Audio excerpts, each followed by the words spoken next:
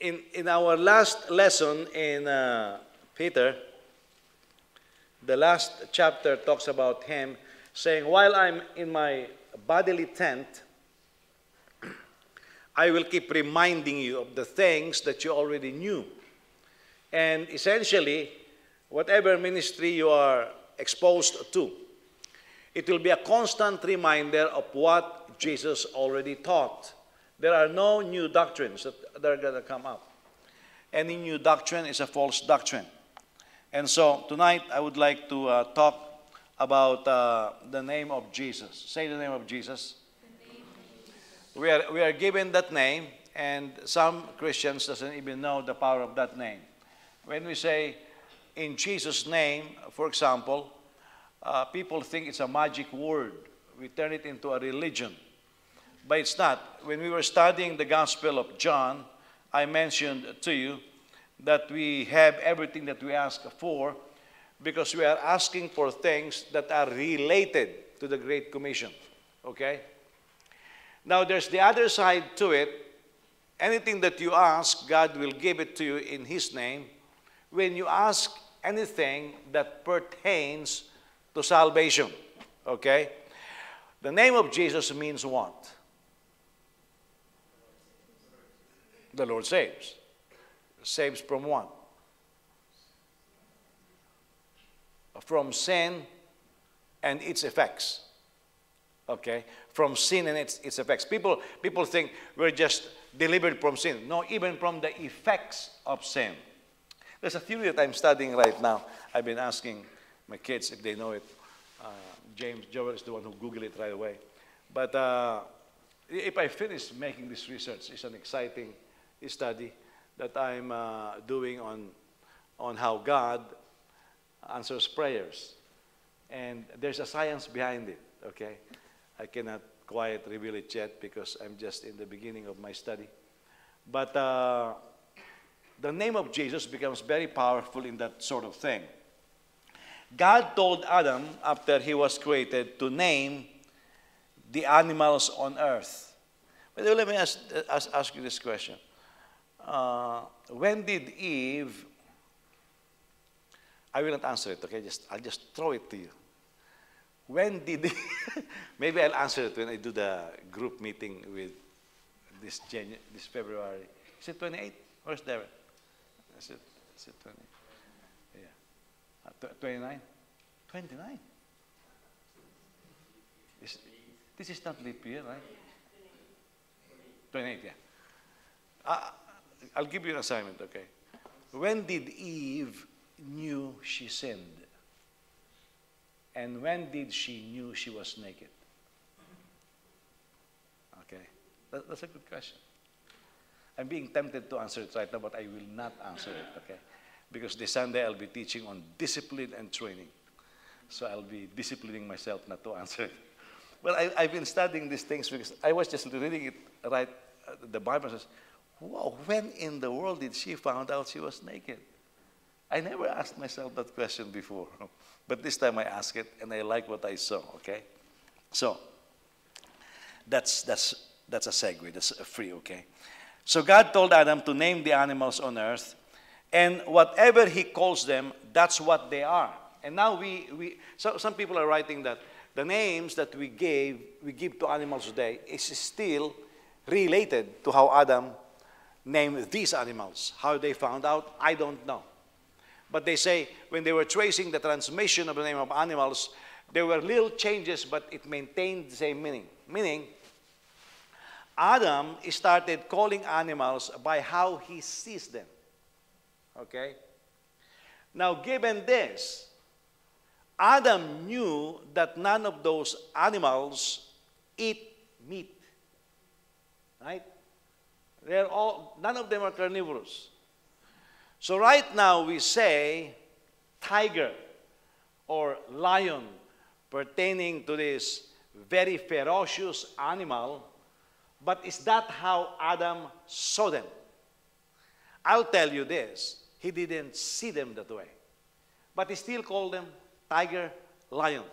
So there is a different understanding of Adam when he calls that animal a lion, and there's a different understanding when he calls that animal a tiger. Because now we call somebody who is ferocious a tiger or a tigress, okay? Especially if you are married to somebody who will kill you, then you call her a tigress. But that is not how Adam looks at it, because all of them were not carnivorous. So there must be a reason why Adam starts calling them the way they are calling them, and we are misdefining them now. So Adam saw something, and the first thing he will do is describe it by giving it a name. The name becomes the description. When ancients named their children, it was also according to how they perceive their children. For example, Jacob is the one who catches after the hill, who grasps the hill. And we call it the supplanter. And some people are trying to sanitize that name. It's because when the midwife, or I don't know who assisted her in giving birth, when the midwife saw the children, somebody was grasping the heel of Esau. And the reason why his name Esau is because he's red. Okay, so even then you will find that maybe Esau looks more like an Indian, a red race, than anything else, because the purity of the race was still high. And so, can you imagine this Jacob was, Isaac was capable of having a red child, you see. That's why he called him Esau, and he called him Jacob. So how they see their children. Now, the ancients also, in literature, says that in a lot of tribes, they don't know how to name their children. So the child is born, and they don't know what the name is. And so there is a cartoon. It's an ugly cartoon show that my children watch. But the name of the children is by the number. Remember that show? You don't. 1, 2, 3, 4. Okay? So that is how they will name their children. The first child, the second child, until the child begin to reveal his character.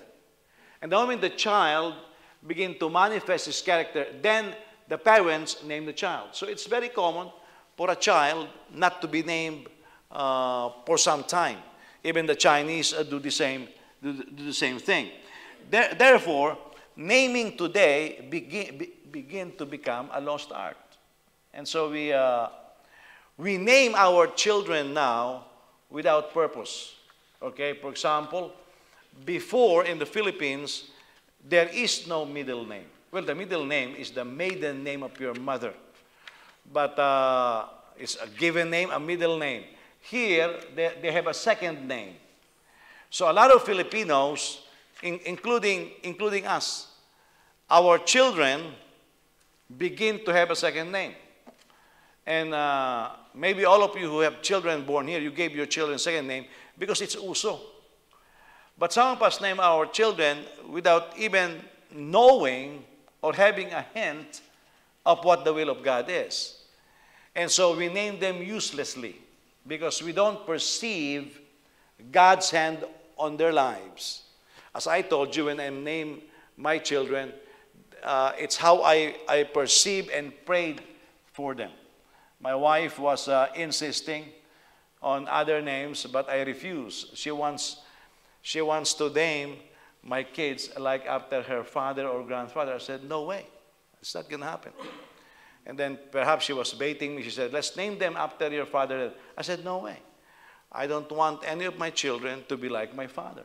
Why? Because he was a drunkard and a gambler. Why would I want my children to be like their grandfather on my side? So I refused that. Okay? And so she said, why don't you call one of them Junior? I refuse also.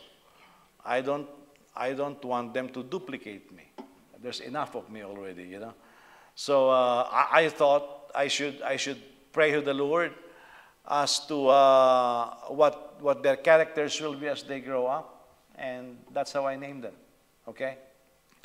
And so that is, but most of us, uso. Kaya nga meron tayong mga anak na, well, we don't know where they get their name from. Maybe it's an American name and we don't even know what that American name, but it looks imported, you know. Alam mo sa atin, mukhang tati yung pangalan ng anak mo. You know, so we just name them uselessly. When we do that,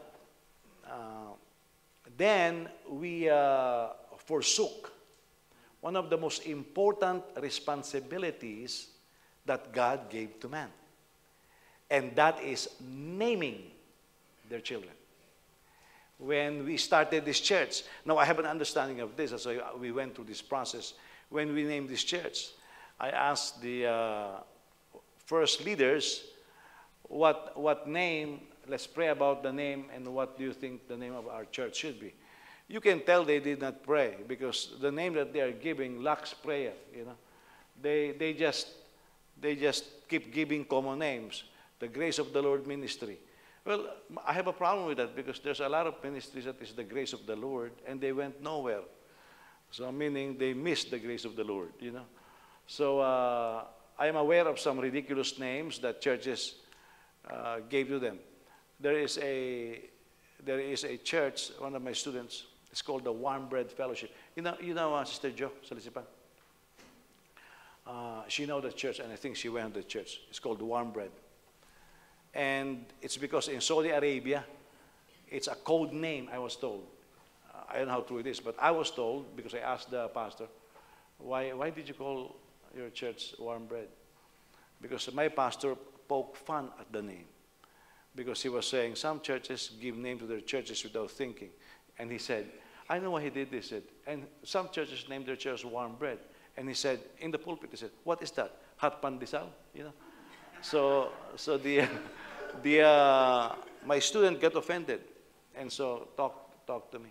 The reason it's Warm Bread is because in Saudi it's forbidden to have fellowship. So they were asking the Lord what the code name will be, and because Jesus is the bread of life. So when somebody asked them, not necessarily an authority but a Muslim, where are you going? And they say, we're going to go get some warm bread. Yeah, it means the word of the Lord. Okay, so in Saudi Arabia, it has a meeting. But in the Philippines, my pastor didn't get it, so he thought it's a pandesal, you know. So I was asking the Lord, and the passage that God gave me was Revelation 5:5. The Lion of Judah is worthy to open the scroll. And so right there, I begin to know what kind of character our church should have. That's why I minister the way I minister. Because God, I believe, wants to raise a group of aggressive people in this church. Not pusong mamon, you know. He doesn't want to raise kittens in this house or puppies. He wants to raise lions. Whether we will be obedient to that or not, time will tell. That's why I cherish the thought of having all of you having such aggressive and ferocious personalities. I'm yet to see most of it, but if one of you is lalamya, I just say, it looks like a kitten, you know. It doesn't look like a lion's heart. But that is what is in my heart. That's why we are called Lion's Heart. And it turned out to be a good name, you know, for me at least. You say, well, Pastor, I don't like the name. Who cares? You know, that's what God gave me, so that's what we're having, okay? Now, therefore, when you begin to have children, a family, when you embark on a project, when you have work, sometimes we don't know how to name these things. And when we don't know how to name these things, a lot of times we curse even our own work, even our own families. Can you imagine a child or a spouse going home saying, ay, talaga tong malas tong bahay na to. So you call your house unfortunate. You just name your house. You just name your house an unfortunate house. Well, I call my name, I call my house blessed. Okay? So well, we are so blessed. We receive blessings that we don't even expect. Anne got a call today. We have a blessing. My wife got a call today. You know how 2 years ago, my wife did not keep me awake while I was driving. Remember that? So I fell asleep behind the wheels. And so we had an accident. The Lord preserved us all. And the insurance coverage was low. So I paid for some of it. And every time I receive a call from Allstate, I will not even answer it. They'll leave messages for over a year. I will not answer it. I'm just upset because they did not cover everything. I paid for some. Well, today my wife answered the phone call because when her phone rings and she is around, when the phone beckons her, it's really magnetic, you know. She really wants to answer it. Well, it turned out it's our insurance. Yeah. And she was trying to give her money. Well, you know, you offer my wife money, what will she do? Sure. But if you offer my wife money, she will not only receive what you are offering, she will try to double it. And so she doubled it. And the guy on the other line is foolish enough to agree.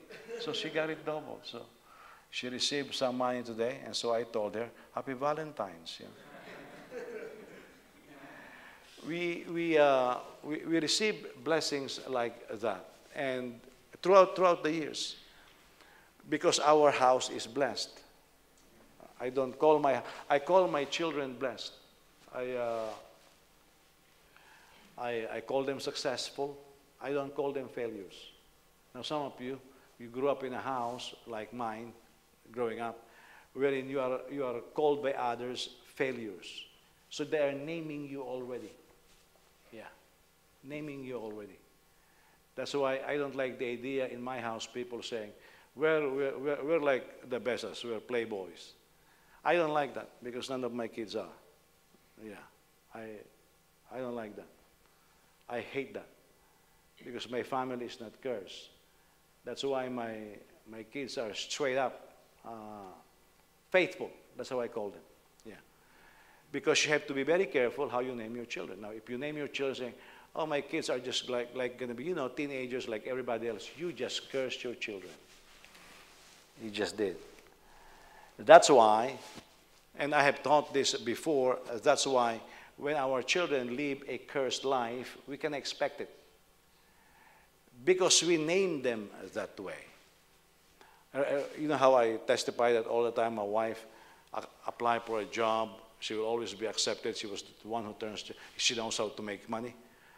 I do that on purpose. She lacks confidence a lot of times. But I will call her the way I prayed about who my wife is going to be. So naming is extremely important. So the way you guys are working for a company, do not curse your companies. You know, Filipinos will say, peste talaga tong trabaho kong to. You just curse your company. Yeah, don't do that. Because that is God's means of providing for you. You should be naming good things. That's why now America is in a lot of trouble because our leaders in power are naming this country lies. Remember Obama, he called the U.S. the largest Muslim nation. I don't know where in the world he just cursed this nation. He just called this nation the largest Muslim country in the world, opposite of what the origin of this country is. It has a Judeo-Christian background, you see. So, very important, especially if you are head of your family, very important that you recapture. We have to redeem this. We have to recapture this, and we speak it in faith. Because certainly Adam doesn't have the full knowledge yet of what those animals are. But he was already naming them. Naming them is equivalent to Adam blessing them. Okay? Blessing them. So now, God calls us that we are going to be a blessing. And the promise to Abraham is he will be a blessing to the nations. How does Abraham bless those around him? By pronouncing things, by naming them. Okay? So, Melchizedek blessed Abraham and named him after God. Meaning, the blessing of Abraham is from God. And so that's how he does it. And so when we begin to fellowship truly with one another and we want to be a blessing to each other, we begin to name each other according to God's will. I find doing this, especially to parents who feel their children are not up to what they were expecting. Well, it doesn't matter if they are not up to what you are expecting, because your expectations most of the time, if not 100% of the time, our expectations of our children are actually very low. But the expectations of the Lord on our children is pretty high, super high. The moment you begin to discern and find out that the expectation of God on our children is pretty high, then let's agree with God. You see? If you have been paying attention to how I teach about how our children should be taking care of their parents, honoring their parents, being respectful, fearing God, growing in the knowledge of the Lord, that is God's expectation, because He said, I want godly children. But some of the parents that we have here in this house have already cursed their children. Oh, Pastor, wala tayong magawa. Ganun talaga anak ko. You just curse your children. But I will keep calling them out and teaching them, guiding them on the way that God calls them. And so if God calls them successful, obedient, respectful of the elders, that's how we should call them. That's the power of naming. In John chapter 16, verse 23. John 16:23. In that day, you will not ask me anything. Truly I tell you, anything you ask the Father in my name, He will give you. Until now, you have asked for nothing in my name. Ask and you will receive, so that your joy may be complete. Now that's a powerful passage. Several decades ago, I think this was in the 70s or late 60s, I think 70s though. Copeland said he was flying above the Eagle Mountain. His property is part of the mountain. He's got a runway, he's got an airplane hangar. It's like a little airport. Actually, his property has what you may call as a local municipal airport. Okay, so he said he was hovering over it, waiting to land, and he said, from his radio, and this is his testimony, I will not contest it, from his radio, he heard an announcement. You are now flying over the revival capital of the world. He said he heard it from his radio on his airplane. And he said, where in the world did it come from? He realized that the Lord was speaking to him. He said, God wants this to become the revival capital of the world. Ever since, from the 70s, he has been declaring that the Eagle Mountain International Church is the revival capital of the world. Now, it doesn't matter if their attendance drops or there is COVID. Every time, he'll just keep saying, this is the revival capital of the world. You see, he's naming it after the vision. So it's important that we look at our family, the one that we are building. What do you think God's purpose for that family is? What do you think is God's purpose for your children or your family? And begin calling them like that, okay? Because then we are taking advantage of the power that God gave to us. Here, let me read it again. That day you will not ask me anything, because He's going to go. Truly I tell you, anything you ask the Father in my name, He will give you. Until now you have asked for nothing in my name. Ask and you will receive, so that your joy may be complete. So part of the completion of our joy is answered prayers. So can you imagine if you are praying and the Lord is not, and you are not receiving answer to your prayers? Your joy is not complete. Okay? That day is now. Now, had the disciples ever asked Jesus for something in the past? The answer is yes. Obviously, when there was no food, Jesus sent them home. He's asking them, where will we find food? He's asking them, hey, what will I do with this? He's asking them. So he's always asking them, but the time is about to come for him to leave. And so Jesus said, when I leave, you will not ask me for anything. Now remember, we are the body of Christ. He is the head. Jesus never asked himself for anything when he was here on earth. He didn't say, myself, would you please do a miracle? You know, he didn't ask himself. He always asked the Father. And that's the pattern. He is the head of the church. We are the body. So the way he behaved is a pattern. It's an example. That's how we should behave. If Jesus asked the Father when he needs something, we should also ask the Father. That's what he was alluding to. So we will have needs. And so it's very noticeable how disobedient a lot of us are when we pray. You know why we started, Jesus, would you please give me this? We were never told Jesus, by God to pray, by Jesus to pray like that. He didn't say, pray. In that day you will ask me nothing. Is that what I read? Go to your text again. In that day you will not ask me anything. That's what it says, right? But most of us, we keep asking Jesus. Well, Jesus said, in that day you will not ask me anything. Why do we keep asking him then? Right? The funny thing is, we even don't know. Jesus, please bless me and do this in Jesus' name. Who is the Jesus that you are talking to then? Because you are talking to Jesus in Jesus' name. So we are really not mindful of how we are praying. In that day, you will ask me nothing. So what are we going to ask Jesus in that day? Nothing. When is that day? Today, because he's no longer here. In that day, you will ask me nothing. If you ever ask Jesus something, that's wrong. But you will ask the Father in my name. Whom do we ask today? So why do you keep asking Jesus sometimes? I hear it even when you pray for the food. Jesus, bless this food. Why are you asking him to do that? He already said, in that day you will ask me nothing. Right? Is that complicated or simple? I'll simplify it even more. Well, I don't know how to do it even more simple, okay? But in that day you will ask me nothing. So today we ask our Father. What is Jesus doing? He's setting an example. I am the Son.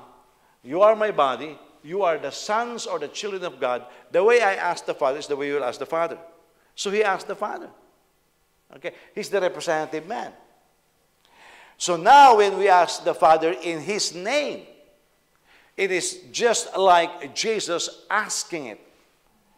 Because we are recognizing the headship of Jesus. It happens in the family, you know. My kids will ask their mother for something, and if they don't get it, they'll ask me, Papa, can we have this? That was before. We learned their technique. And so I will say, yeah, you can. And they'll go to my wife. Well, Papa approved. Well, what can she do?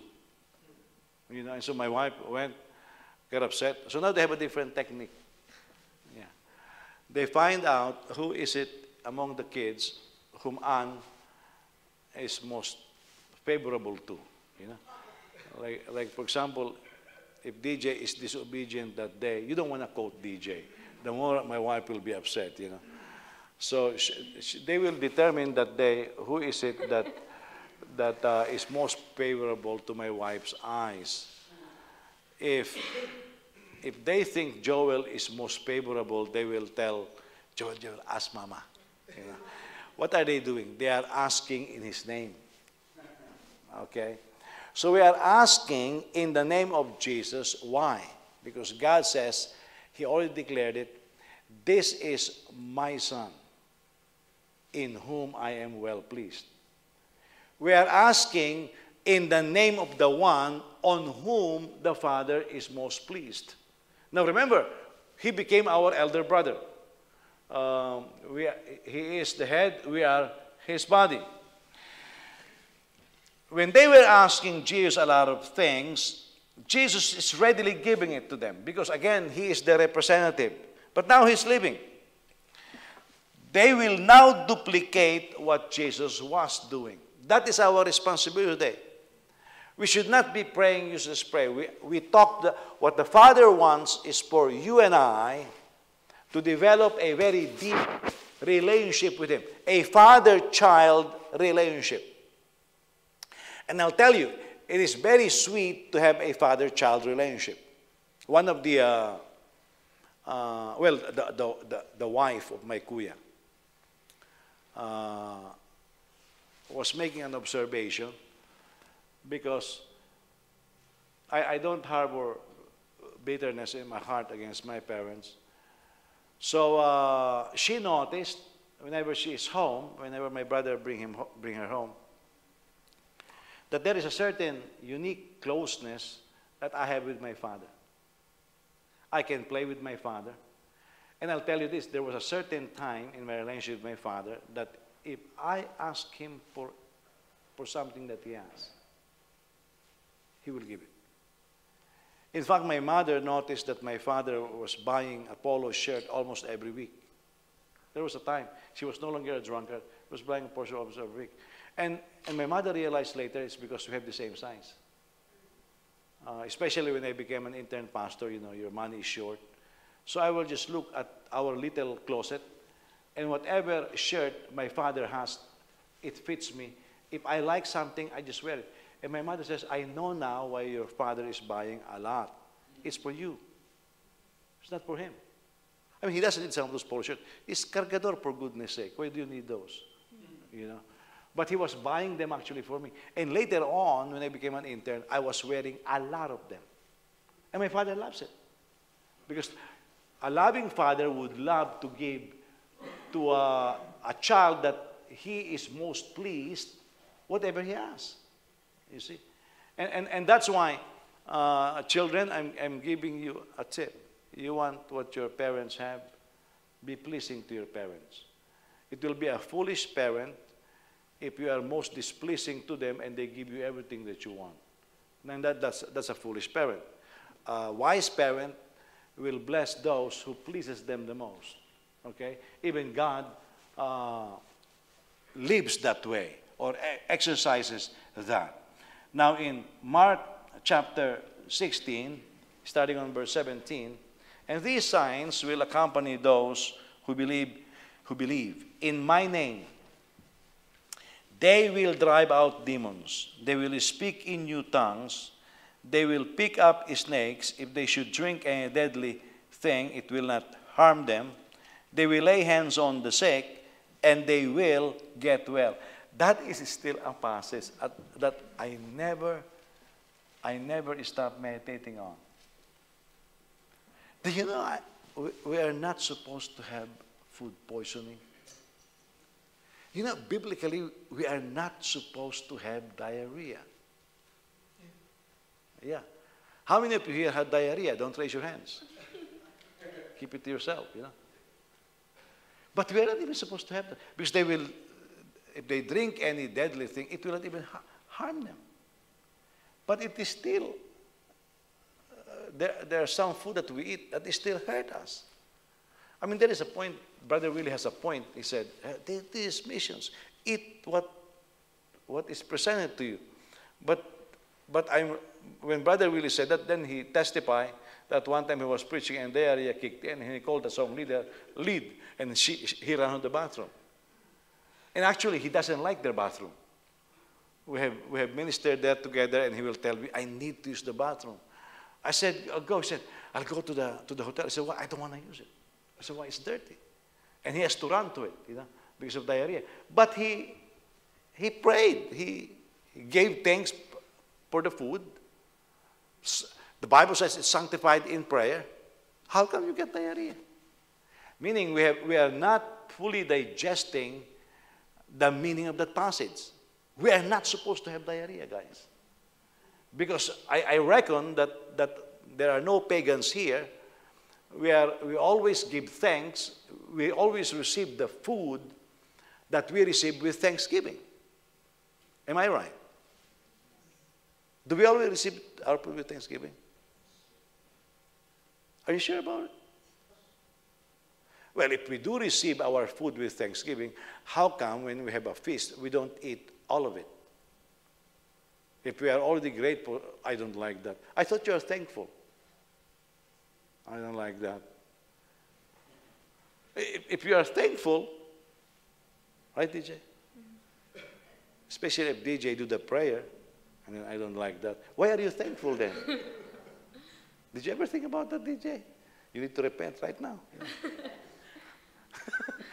How can you be thankful and reject it?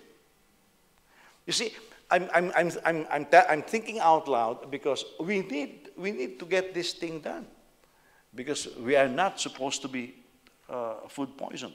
And listen, once Jesus is no longer around physically, which is actually now, we can ask our Father now in the name of Jesus. What is the name of Jesus? One who saves his people from their sins and its effects. Look at this. I want you to analyze it. They will cast out demons. Why are demons rampant? It's the effect of sin. Okay? They will speak with new tongues. Why? What happened because of sin? There was Babel, the confusion of tongues. This is to counter that. Okay? If they pick up snakes, it will not harm them. A snake is the picture of Satan. Satan will not harm you. They will lay hands on the sick and they shall recover. Why? Because sickness is the direct and indirect result of sin. If you will notice, all of these items is what Jesus came here for. He came to save his people from their sin and from its effects. So when we are ministering on the sick, when we are ministering this way, we are actually doing an extension of what and who Jesus is. That's why it's amazing when some people don't believe in healing anymore. Why won't you believe in healing? This is one of the reasons why Jesus came, to save us from our sins and its effects. And sickness is a direct and indirect result of sin. Okay? That's why that's why it bugs me that some of you are still claiming your family sickness. Yeah? Well, my mom was sick with this at the age of 50, so I'm going to sick with this. Why are you claiming that? Jesus saved you from your sin and the effects of sin. Are you listening to me? But you see, now we are beginning to understand, we are mouthing things that we don't actually understand. When I married my wife, she was 30 years old. She was rushing to have children. And I think because according to her, in her family, the moment you reach something like the age of 28 or 29, 30s especially, it's a dangerous pregnancy. And I told her, Anne, and this is what I tell her. I said, Anne, it's not an issue of whether you're going to have a child. It's an issue of how many children you're going to have.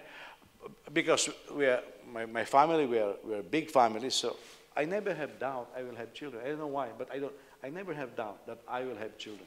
She has doubts because according to her, at a certain age, it's dangerous for her to be pregnant. That's what she said. That's how she named herself. She said, at this age, it's a dangerous pregnancy. That's how she named herself. I keep rebutting that. I said, Anne, it's not the question of having a child, it's how many children. Guess what? All her pregnancies are dangerous. She kept calling herself like that. Yeah. All her pregnancy. From Joseph to Joel. Especially with John.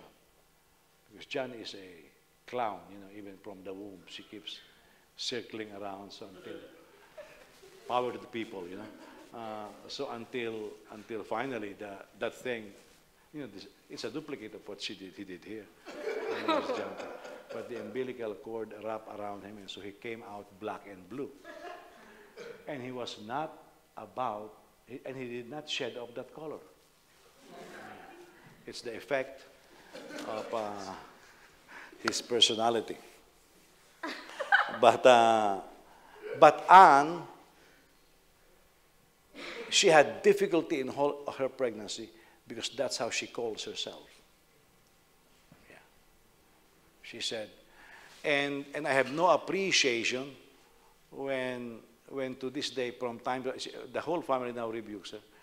From time to time, she will quote her family sickness. Well, why in the world did Jesus save you? Huh? He saves you from sin and its effect. I don't care if your mom is diabetic or have a problem with cancer at this age. You have been redeemed from that curse. Are you listening? You have been redeemed from the curse of family sickness. And because Jesus becomes your Savior, now He has saved you from your sins and its effect, including sickness. So they shall lay hands on the sick and they shall recover. But if you claim it, you name yourself that.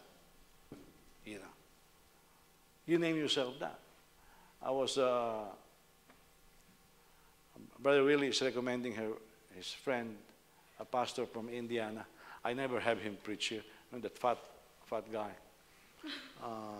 I will not give you a name because I may be, by accident, he may look at the video and then sue us, you know. But he is not double our size. He is quadruple our size. I brought him to that restaurant, Red Lobster. I'm telling you, the Red Lobster that we ate turned even more red after they saw him.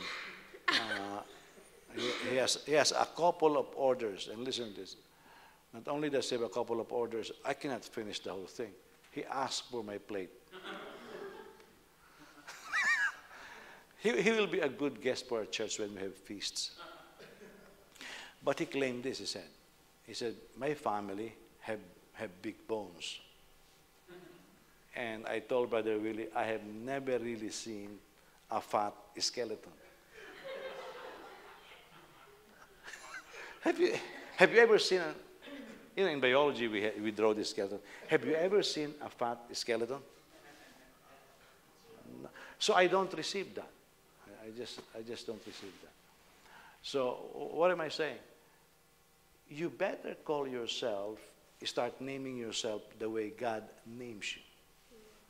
You know, when I started ministering here, some people doesn't like me. And so they say, well, Pastor Jose is not a pastor, he's a teacher. Whenever they say he's a teacher, you know what I say? Amen to that. That's how God calls me. He calls me a teacher. He called me to be. And so there's no shame in that. And so the more they call me a teacher, the more they are confessing what God says, the more I can teach better. Because I am a teacher. Well, of course, they are ignorant of the scripture, so they don't know what that means. But I'm not. You know why? Because I'm a teacher. And even people recognize that. And I like it when they say, well, Pastor is a teacher. Because the more they are blessing me. Because they are calling me according to how God calls me. Okay? So, that is the power of naming. And even here in the Great Commission, in my name, they shall do the following things. Now, let's make that statement even simpler. When did Jesus give the Great Commission? Huh? Before he ascended, before he left earth, right? And he was doing these things. Why was Jesus doing these things? Because his name is Jesus. Meaning he will save his people from their sins and its effects. What are we called to do now? In my name. They shall save the people with me. You see, we are called to bring the deliverance that Jesus brings to the people. Why? Because he is the head, we are his body. We have not claimed that yet. Yeah, we keep saying in the 2nd century, all of these gifts disappeared. Well, did Jesus disappear? So can you imagine if you are a Christian and in your family who is not saved, at the age of 50, you begin to have this sickness. Then you are claiming what Jesus is telling you to free the people from. Are you following me? As a representative of Jesus, he said, I want you to go and save the people with me, using my name. Okay? Cast out demons, be united, speak in tongues, okay? Lay hands on the sick, and these are the effects of sin. How can you deliver people from the effects of sin if its effects are not removed from you? If you are claiming its effects, that becomes hypocrisy. That becomes double-minded. You see, you keep claiming sickness on yourself from your family, and yet you are telling people God delivered them from their sins and its effects. That's hypocrisy. That's double-mindedness. And you will not receive anything from God. That's why you have to be committed to the fact that you are part of the body of Christ. He is Jesus, one who saves his people from their sins and its effects. You are his body, the body of Jesus, who saves his people from their sins and its effects. You see, this basic thing we are ignoring. And so even in this house, it's very lamentable because I hear some of you claiming your family sickness. I don't know what business you have claiming your family sickness. Because Jesus saved you from your sins and its effects. You can live a sickness-free life. We are growing in this. We have to search this even more, and maybe in the near future I have to teach this healing teaching again, because we are forgetting this. But we don't have to live under the curse of sickness. Don't call yourself sick names like Malon and what's the other one? Killian, meaning pining or dying or something. Can you imagine Elimelech and Naomi calling their son whining or dying or something? You know, but sometimes that's how we call ourselves. Well, my parents have this sickness at the age of 45. I'm going to have it. I just feel it. It's this age now. Well, enjoy it then. But Jesus named you healed already. By whose stripes you were healed. So you were healed. That's how Jesus calls you. I thank God that growing poor, we could not claim any sickness because we don't go to the doctor. Yeah. If we have, you can't even say you have a headache. Because if I tell my father I have headache, they'll just say, because you wake up late, and he will knock our head. Stand up and sweat. How do you feel? I'm okay. You don't want your head to be. I'm telling you, I can remember the first headache I had when I was in second year high school. Yeah, I don't know what headache is until I was second year high school. Because at that time I was missing meals because we don't have money for books. So I was going to the library and I was not eating my lunch. Of course you can have headache if you don't eat. But I never knew headache until I was. My classmates at elementary will be saying, I'm having headache. I'm saying, what in the world is that? You know, people say, I'm dizzy. I don't know what being dizzy means. Until I was second year high school. And I wish I never learned how to be dizzy, you know. Because growing up, I never know what headache is until I was second year high school. Yeah. And some of you here, you don't even have a headache. You're claiming it. Especially with this COVID thing. The foolishness of CPS, you know. They have this, how do you call it? Mental day. You are given, the students are foolishly given so many, how do you call it? Mental day. So for so many days you can go cuckoo, you know. I'm not going to go to school today. Why? I'm crazy today. And CPS is crazy, and students are claiming it. This is my mental retardation day. Why claim that? Why claim that garbage, you know? We are being taught by this society how to name ourselves failures, sickly, and dying. Can you imagine? Some of you even believe this. They say, well, the life expectancy of Americans are now longer. Who said that? the life expectancy is already set by the Lord, 120. And nobody was able to reach it yet. Some people claim, that's what Genesis says, right? But Moses says 70 or 80. Well, because they are rebellious. That's why he said, if you're obedient, you're going to go 80. But then he didn't die at the age. 120 is what's set by the Lord. Remember after what? Is that after the flood? Before the flood? Before the flood, it said 120. 120. Has any of your family here ever lived to be 120? And yet, we believe these foolish Americans saying the life expectancy of Americans is 73. Who said 73? It's 120. God always said. But now they say the life expectancy of the Filipinos has already improved. It's now, I think, 65 or something. My goodness, I'm already 61. You know? Yeah. They keep naming these things, and all it is they say they are conditioning you to die at 73 so that you cannot claim your Social Security. Why? They already stole it. So the moment you die, they have no more obligation over you. But God already named our life expectancy. And so we are now agreeing with the government. Why are we agreeing with the government? They keep saying global warming. Well, the Bible says that this world is going to be destroyed by intense heat. Of course there will be global warming. You know? You think they can fight that? No. Environmental change, global weather, there will always be changes. From the very beginning, there will always be changes. But this earth is going to be destroyed by fire. And Al Gore will not be able to save it. Okay? I don't care how many trillions or quadrillions, if they can count with that amount, they will earmark for this. This world will be destroyed by intense heat. God already calls it, and it is going to happen.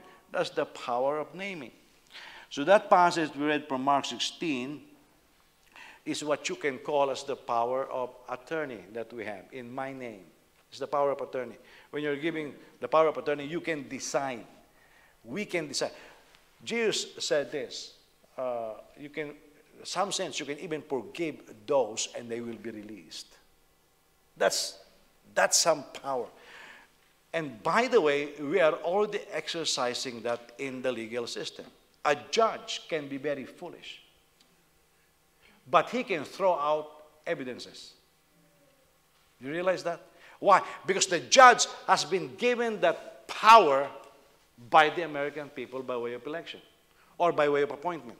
Can you imagine the citizens can understand the law and the judge can say, well, that is the meaning of this. And they can change it. That's the power of attorney right there. You see? And some of us are changing the meaning of the scriptures. Well, you change the meaning of the scriptures, then the power of the scriptures will not be effective on you. Okay, the moment you say, well, miracle no longer happen, then it will not happen to you. You just call it. You curse yourself. But we need to get back to this. Again, in Matthew 28, verse 18, Jesus came near and said to them, all authority has been given to me in heaven and on earth.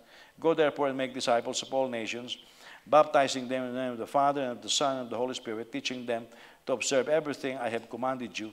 And remember, I am with you always to the end of the age. You know what we have been given the power of attorney to teach the gospel.